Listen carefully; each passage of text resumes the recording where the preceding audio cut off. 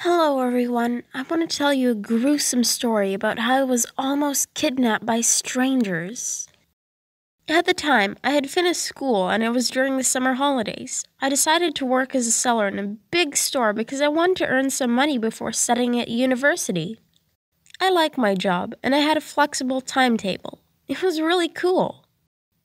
One day, I don't exactly remember why, but I had to stay at work longer than usual, so I missed my bus.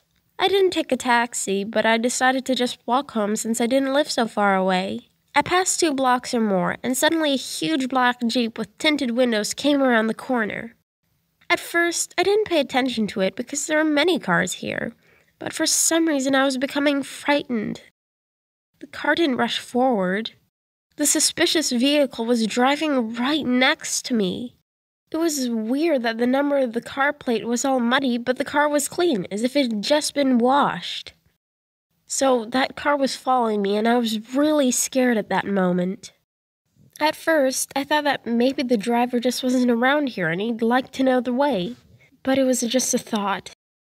Since a black Jeep is an unusual thing for our village, it looked quite attractive. The car kept following me, and my fear was growing stronger and stronger. In front of my house, it was basically a wasteland. There were no houses or buildings. It was like a horror movie for me. This place had a bad reputation. Once, a girl was said to be dishonored by an unknown person. In that moment, I thought about what would happen to me.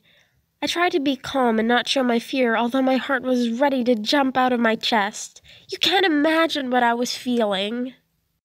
I decided to take my phone out of my bag and start calling someone and speaking as if they were going to meet me soon. But I didn't do that because the car was already 2 meters away from me, and this was a good opportunity to drag a person into the car while they were distracted. Fortunately, there appeared 2 other cars going towards each other at once. The Jeep immediately drove away from me. I felt safe then.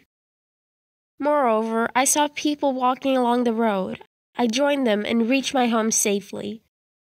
Being at home, I drank some hot tea, but I still couldn't warm up. Those people from the black Jeep could have done anything to me. Maybe they were going to rape and kill me, or maybe they were going to harvest my organ and dispose of my body by burying it in the forest. The third option is the worst. Maybe they were going to sell me for a sex slave.